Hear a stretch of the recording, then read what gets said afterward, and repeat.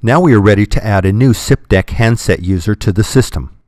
To begin, power up the handset by pressing and holding the red power button on the handset for 1 or 2 seconds, then release the button. Below the LCD screen are 3 buttons you will use for navigation.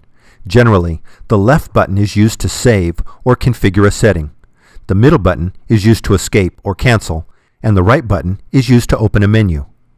To subscribe or pair the handset to the system, we are going to do 2 things. First, the handset has a unique number that identifies that specific handset. This unique number is called the IPEI number. And second, the OMM system has a unique number called PARC. So we are going to tell the OMM system what IPEI handset number to look for, and then we are going to tell the handset what PARC code to look for. This will identify the OMM and the RFP to subscribe to.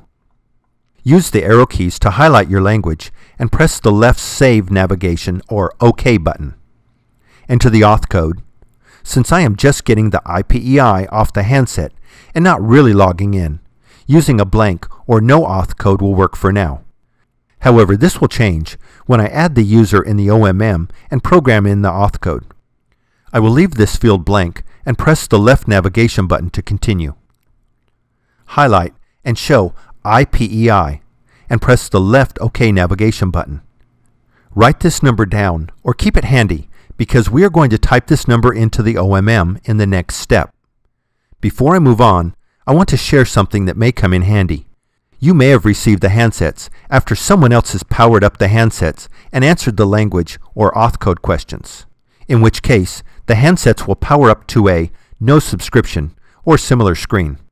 First, I will show you how to navigate to the Show IPEI menu, and second, I will show you how to reset the handsets to factory default.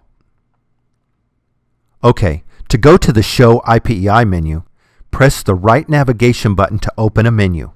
Arrow down until the word System is highlighted. Press the left navigation button to select OK. Arrow down, highlight Show IPEI, and press the left OK navigation button, and there is the IPEI number. Anytime you are in a menu, you can return directly to the main screen by quickly pressing the red hang-up/power button. Now I will show you how to reset the handset to factory default. Press the right menu navigation button. Once you are in a menu, anywhere in the menu, on the dial pad, press ***76#. Watch the top of the screen switch from Menu to Service Mode. Arrow down and highlight Reset Functions. Then press the left OK navigation button.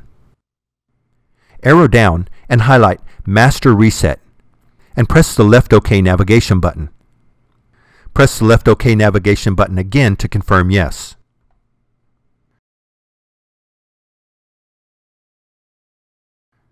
The handset will restart with the factory defaults and begin with the language screen.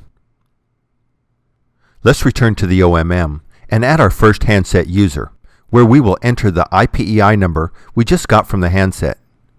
In the menu on the left, click on Portable Parts. To add a new DECT handset user, click on the New button. Type in the user's name.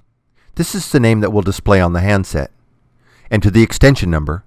This will be given to you by your service provider or IT or telephony group. Enter the IPEI number from the handset. The DECT authentication code has been pre-populated from the system settings. Under SIP authentication, enter the username, and if used, a password. My IT group used the extension number as the username and didn't require a password. When you are finished, click on the OK button. The next thing is to make sure the subscription allowed is started. If it is not, click on the Start button. When subscription allowed is started, you will see a green check mark. One last thing, remember when I was talking about the PARC code under the menu System and System Settings? The all-numeric PARC code that the system generated is also listed on the Portable Parts page. We are going to need this number in the next step, so write it down or have it handy on your computer screen.